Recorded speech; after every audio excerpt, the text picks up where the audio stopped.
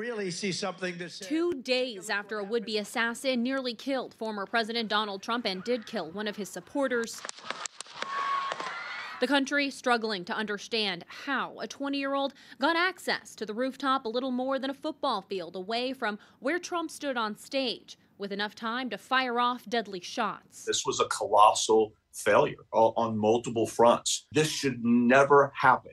There appears to have been a communication breakdown between federal and local agencies.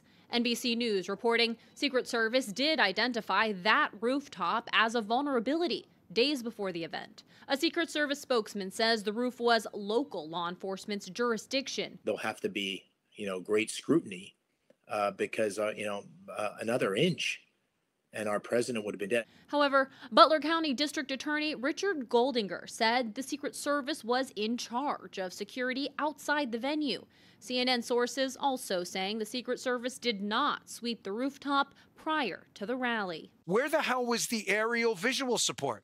Why was there no helicopter? How the hell is the crowd acting as the freaking counter surveillance operation? I know, is that... The head of the Secret Service, Kimberly Cheadle, slammed by critics for the security breakdown and for taking until Monday to publicly respond. We should be hearing from the director of Secret Service. The fact she has not been out there is unconscionable. Cheadle opting for a statement, which she released Monday, saying they are working with federal, state, and local agencies to understand what happened, and they'll participate in the independent review and work with congressional oversight. I have 100% confidence in the director of the United States Secret Service. I have 100% confidence in the United States Secret Service. Director Cheadle is briefing members of Congress this week. Next week, she's invited to testify for a public hearing.